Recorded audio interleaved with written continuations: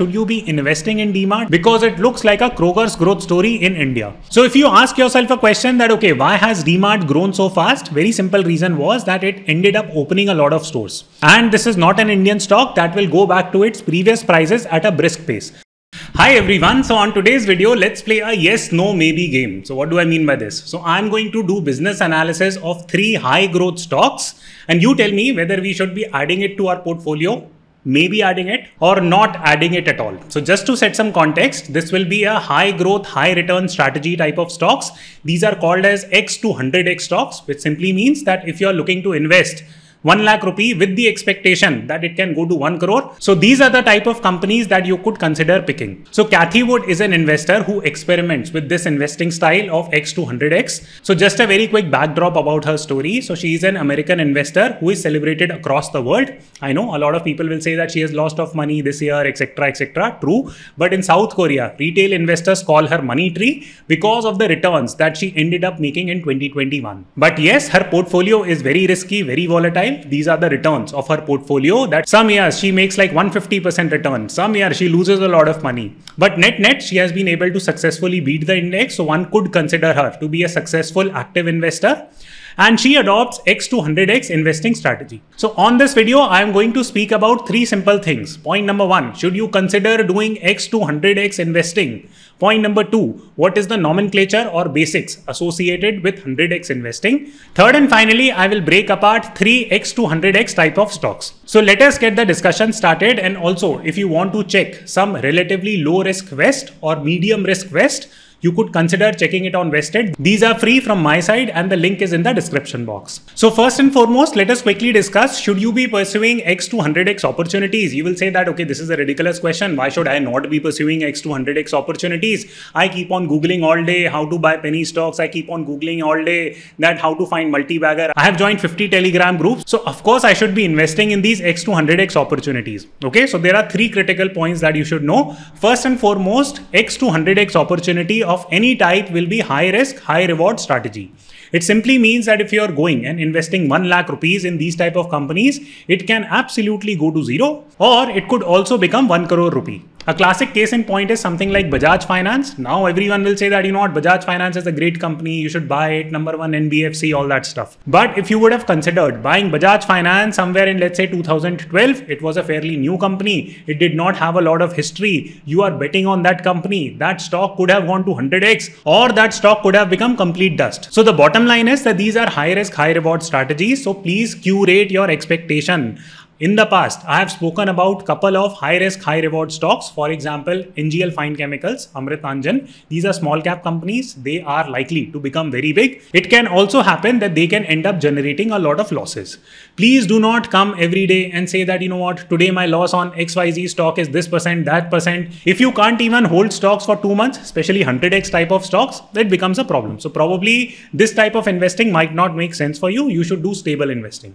This brings us to second model, that when you are playing 100X game, you should follow the VC game model. What is VC game model? Let me give you a quick background. So for example, when VC funds invest in startups, what do? If they have 1 crore rupee, they will divide that into 20 companies. They will make 5 lakh rupee investment across 20 companies. Now out of 20 companies, 18-19 will go to complete 0. But 1 or 2 companies that will survive, they end up giving the investors or VC fund a gain of 100X. So they invested 1 crore rupee, 18 companies went to absolute 0. So they lost 90 lakhs there, but 10 lakh rupees survived. So that ended up becoming 20x. So net, are they profitable? The answer is yes. And that is the reason why so much money is being poured into the VC ecosystem. So that is the VC model. And you are also trying to replicate the same in your portfolio. So please understand that expectation. It is funny that when people say that, you know what, you talked about like India Bulls Housing Finance. I have lost like 90% of my portfolio because of India Bulls Housing Finance. Why? Who said that you should be going and investing 90% of your money in India Bulls Housing Finance? There is a reason why you build your portfolio slowly. So please keep these basic points in mind. If volatility is not something that you can digest, please do not invest. Please curate your expectations sensibly. Point number 3 is called as flippening. It simply means that you make money as a stock market investor if the following scenario is playing out. So let me explain that by using the whiteboard. So let us consider the case of Zomato and hypothetically assume that 90% of people do not believe in Zomato's growth story as of now. They think that the stock is overvalued, it will not survive, 5 company is bad, no one needs the product, all negative things.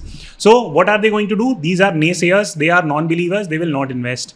10% people, let's assume that they believe in Zomato's business model and they are going to invest as of now, whatever the existing price is. And by the way, this is a disclaimer that I'm just picking Zomato as an example. Please do not start saying that Akshat, you recommended Zomato, all that stuff. So, all right. So, let's continue with the example. So, in flippening, what ends up happening is that let's take a scenario where after 3 years, this situation changed. That good news comes, market is moving upward, Zomato is generating a lot of profits, revenues. Then what will happen? A lot of people from this category will migrate to this category, and this is called as flippening. And as a result, even if let's say 30% people from this category migrate to this category, then the stock price will definitely go 4x, 5x, right? So that is the simple concept of flippening, and flippening happens on volatile things, volatile assets. And that is the reason why there are investors like Mr. Vijay Kedia who love to invest in these X to 100x type of companies. They get a lot of heat, and even investors abroad, for example, Cathy Wood, they get a lot of heat because they are deliberately looking to buy these type of assets. So with that viewpoint in mind, let us move to the second part of our discussion, that what are some of the key features or traits of these X to 100x type of opportunities. So according to me, there are 5 specific traits of X to 100x type of opportunities. So first and foremost, that the size of the company should not be huge. Even if it is huge, it should have the potential to grow exponentially. For example, Amazon is a fairly big company, but can it still go 100x? I don't know for sure whether it will go to 100x, but there is a lot of steam left in the company because they are expanding to new industries, new opportunities. But traditionally speaking, if you identify a company which is fairly young, which is not very much in size, then it can grow to become really big. A classic case in point is Amritanjan. It is a small cap company and it can potentially become really big after a few years if it keeps on generating good business and continues to do good work.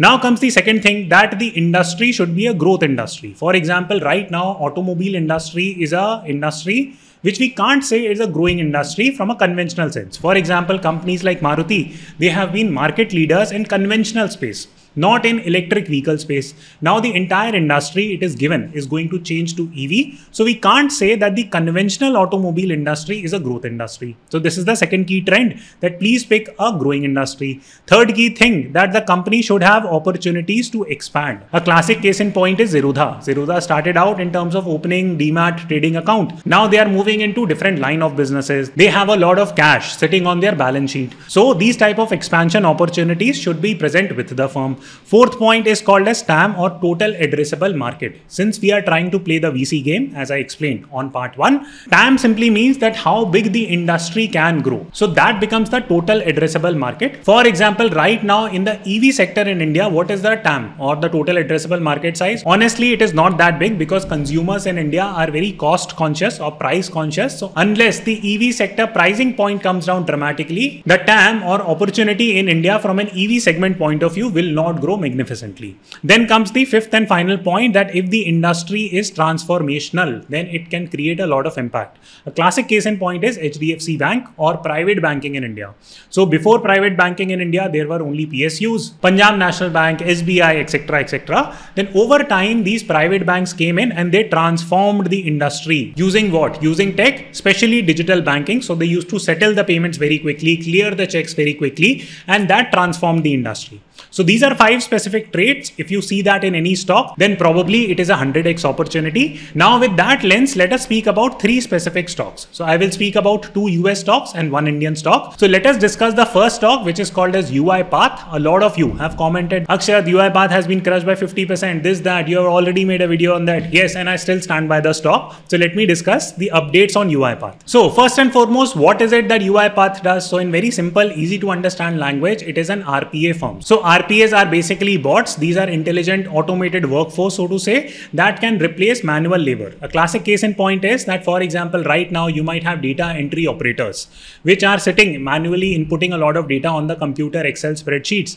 Now, can you replace this workforce using computer bots, softwares, etc.? That is what UiPath is consistently doing. Now, what is the TAM or total addressable market size of this company or this opportunity? Because it is working on a transformational tech. So the total opportunity, as per several research research point comes out to be around $60 billion, which is a fairly big amount. Now, UiPath right now is not a very big firm because RPA as an industry itself is not very big. And also its stock price has been crushed by roughly 57% in the last 6 months. So does that mean that UiPath is a very bad firm? The answer is no. You need to take a slightly more nuanced view. So the word of the day today is nuanced. Let me know what does that mean. And I will show you 3 specific charts associated with that. So here is the first chart, and this research was done by Gartner, and it still puts UiPath at the top when it comes to RPA. So if you believe in RPA as a technology, and if you feel that mundane manual work is going to replace by robotics or intelligent softwares, then UiPath is still a very, very strong company. This is point 1. Point 2, if you take a look at this chart, these are the latest quarterly results for UiPath, and what you will see is their total customer base has increased, their large scale customer base has increased, their total contract value per contract has also increased. And also the best part is that their dollar-based net retention rate is 138%. What it simply means is that last year, if UiPath was selling its service at 100 rupees, now it is selling that same service for 138 rupees for that same client, and clients are still buying it and they are still able to retain their clients.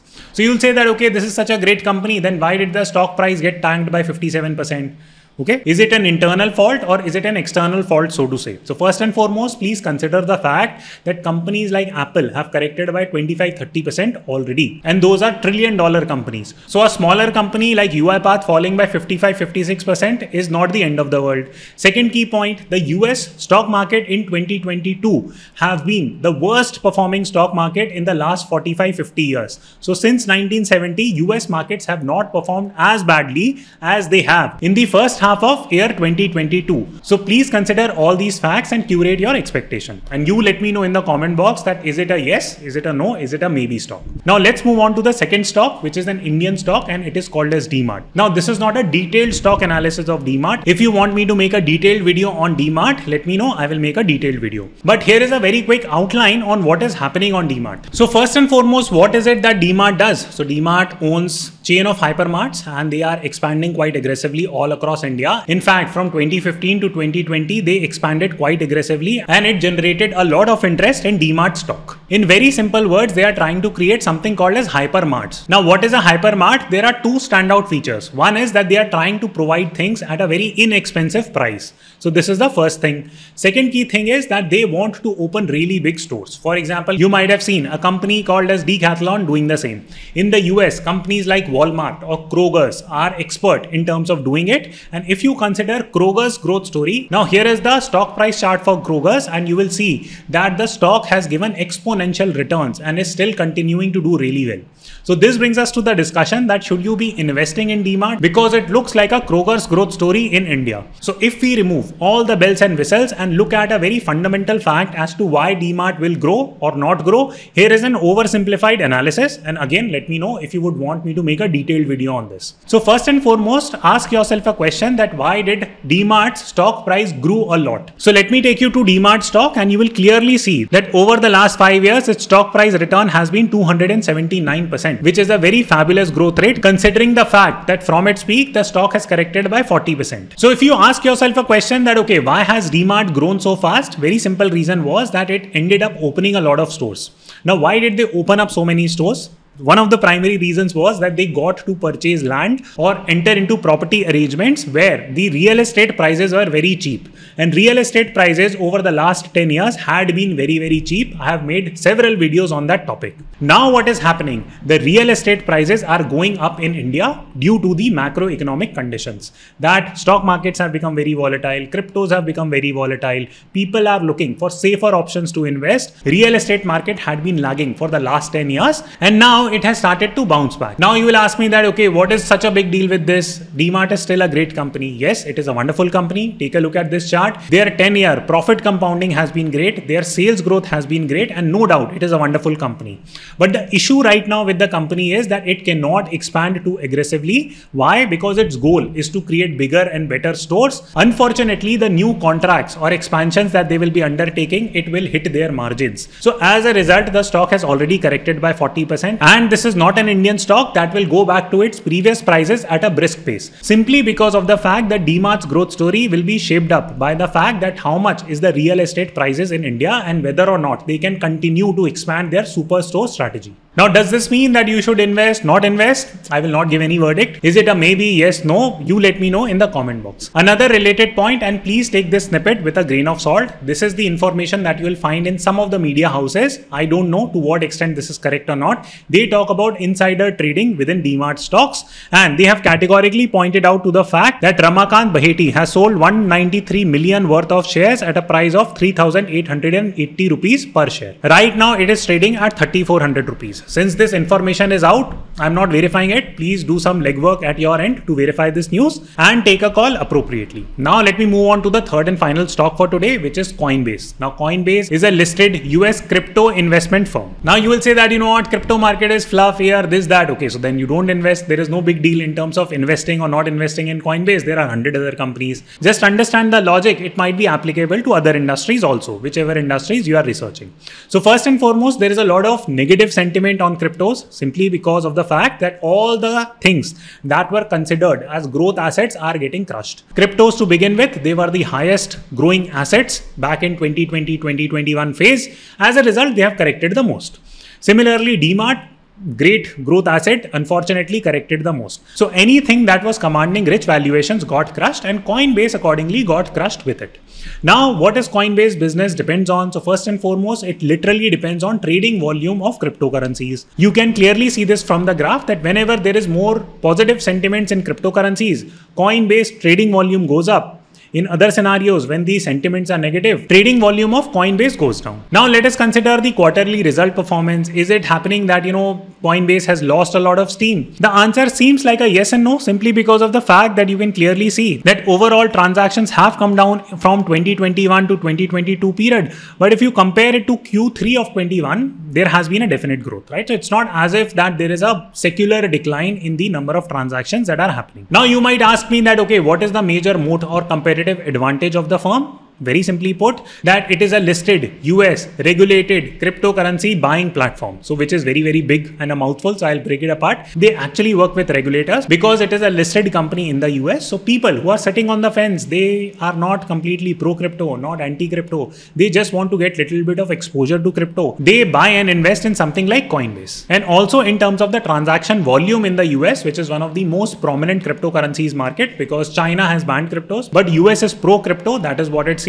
They will regulate cryptocurrencies, more specifically stable coins to begin with, and that will increase the regulatory compliances on Coinbase. So this is a pivotal movement for a company like Coinbase, because if the regulations turn favorable in the US, it has a massive growth trajectory because the industry is expanding. So since Coinbase is an industry leader in the US, so it will benefit immensely from regulation. Now, does that mean that the stock has no risk? The answer is no, because the competition is growing. People are moving to zero trading fee commission model even in cryptocurrencies, very similar to how companies have moved to zero brokerage in stock market. Same thing is happening in the crypto market. So this crushes the margin for something like Coinbase. And also newer firms are getting into the market. For example, FTX is there, Binance US is getting into the market. So the competition is likely to go up. Having said all this, one singular point that you should remember in terms of taking a bet in something like Coinbase is that right now, gold's market cap is roughly around $10 trillion. Crypto's market cap right now is roughly at around $2 trillion. So if entire cryptocurrency market cap goes up to gold's market cap, there is a 5x growth. So this industry will at least exhibit 5x, 6x growth. And then you can figure out whether these companies are going to grow or not despite having high competition. So this is where I will leave the discussion. I will not give my verdict, whether you should be buying it, not buying it, what am I doing on it. Please do a little bit of legwork. Investing is a serious game. It is for serious investors. If you just watch basic videos and invest, you are doing yourself a disservice. Please stop watching basic videos on investing. If you are a basic investor, please invest in index fund, please invest in mutual funds, please invest in FDs, please invest in basic instruments. If you have a little bit of time, effort, energy, and are willing to learn and take accountability for your investment, do consider researching about all these stocks. I feel it is a great time to pour in money. I'm actively looking for more good businesses to invest, and I'm literally investing on every fall. So in case you want to check, I have talked more about my portfolio on this particular video. So do give it a go and you will understand more about my investing style, and it will help you curate yours. I hope you enjoyed this video. Please press the like button and I will see you soon.